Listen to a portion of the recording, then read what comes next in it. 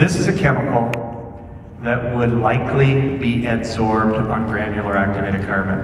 I'm gonna let Erin answer the question before I go into my whole tirade about, do you guys have filters behind your refrigerators that go to the ice maker that you probably haven't changed and don't know how? They've probably been destroyed, you're gonna leave those things in place. I got a problem with that. If you have one of those cured coffee makers, it's got a carbon filter in it, and if you don't change it, you're gonna continue to recontaminate yourselves.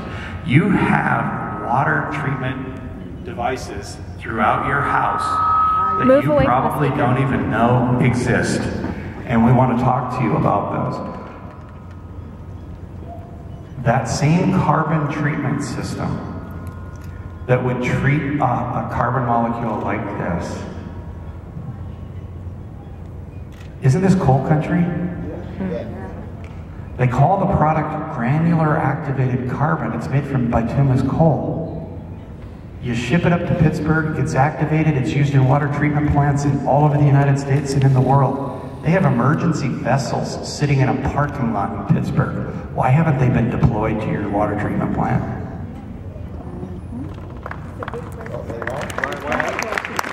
Why? All thanks to Senator Third Line. I'm sorry. Yeah, we agree with you on that. You might be asking the wrong person up here about how long I would not be drinking the tap water, because I'm going to tell you it'd be a really long time. I've been to too many communities like this. Did most of you see the movie Erin Brockovich? Oh, yeah. Oh, yeah. There you go. They're called boobs heads. But my point being, did you ever think that that would now be you? No. Yeah. Yes. Some of you did, most of you didn't. Well, you know, we're back out in Hinkley because PG&E never cleaned up the plume. So they've recontaminated a whole lot of people. One of them, and this is specifically to your question, is Roberta Walker. And they are now telling her, well, the levels are way down again, Roberta, and it's safe for you to drink. I'm going to tell you what she said. I don't give a shit. You have told me this before. You're not going to tell me it again. And it has been almost 2 years since she's made that statement, and she still won't drink the water. She said, I don't trust you. It's a known poison. It's still in my water, and I'm not going to let me, my family, or my grandchildren drink it. So it will have to be your decision. I understand bottled water isn't cheap, but please be cautious, and it may be a long while before you drink the water. Now, people who jump in the bathtub, if they have any kind of problem, they get any kind of skin rash, they don't feel good, they get a headache, they smell something different, they won't get back in it. Somebody will let us know. So you need to be the keeper of your own tap. And if you suspect anything, don't drink the water. And if that means you don't drink it for a year, then don't drink it for a year. For me, I will tell you flat out, if I lived here, there's no way that in confidence tomorrow or within the next week that I would drink or let my family drink my tap water. I would continue to protect myself and drink bottled water until more time has passed and somebody can tell me with certainty that this tap water is absolutely safe. I don't want you to tell me that it's 500 parts per billion or 50 parts per billion or 2 parts per billion. I want you to tell me it's zero. And when it is, I will drink the water. What about the shower? Pardon me? Pipe contamination, is that an issue? Pipe contamination? Well, absorption. Yes. There can be, absorption, no. They'll address that. I thought you were talking about sitting in the pipes. No, I'm talking about absorption. No. Okay. Your pipe material, whether it's plastic, copper, galvanized, God forbid, old lead pipe. We are in West Virginia, there's some old lead pipe here. It will not be impacted. Now, without freaking you guys out, the older your pipes are, the more corroded, they get that, ring of nasty looking stuff inside there.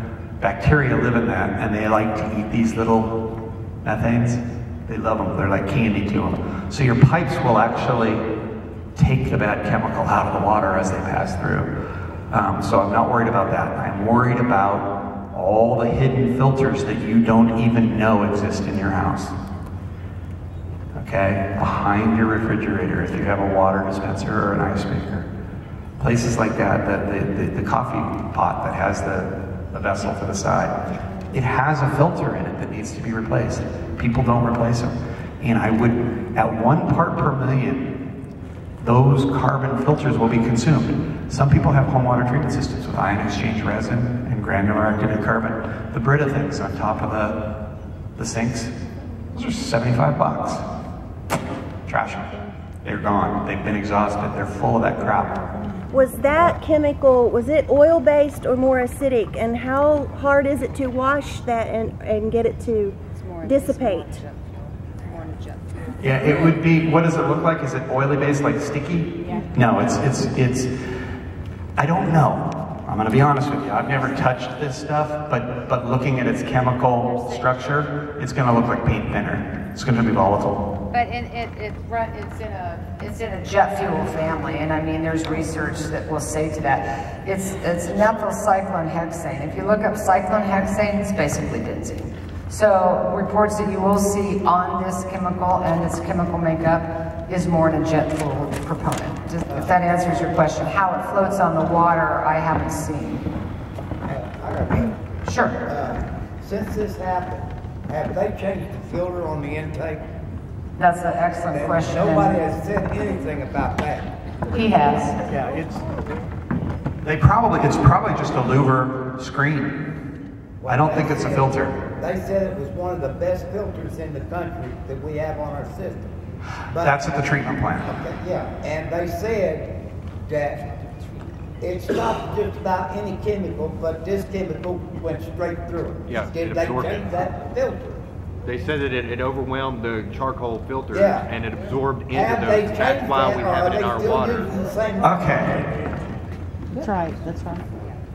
They have never told us. Yeah. And I haven't been able to get a straight answer. We've been trying. Imagine that. And the reason is, and I'm going to give them the benefit of the doubt, my staff's been calling them, and I use different staff so they don't think it's the same guy calling twice, and we're trying to get all kinds of documents out of them.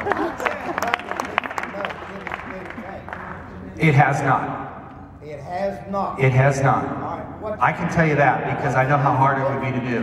What's the use of using the water then if it hasn't been changed? Well, because what they did was, it sounds like it hit the water system. There's no honest answers. I mean, I'm a little freaked out by the fact that I had to hear your water quality report from a colonel. But I was in the Army, and it made me very uncomfortable seeing a colonel tell me what my water quality was on the news this morning. But isn't that filter just like a filter in your... I'm going to explain it. Exactly. It's all the same. It might be. Here's the patent on the chemical. So if anybody wants to come up and see, it's April 10th, 1990. 1990. Couldn't see. So April 10th, 1990. The patent on this chemical for the use in the coal industry is only, 24 years old. So there's not a whole lot of understanding to it. Coal filters. Let's talk about coal filters a little bit. I can't tell. Here's your annual water quality report. You got very good water quality here in West Virginia. I mean, they're starting out with some pretty good stuff and they're making it better for the most part.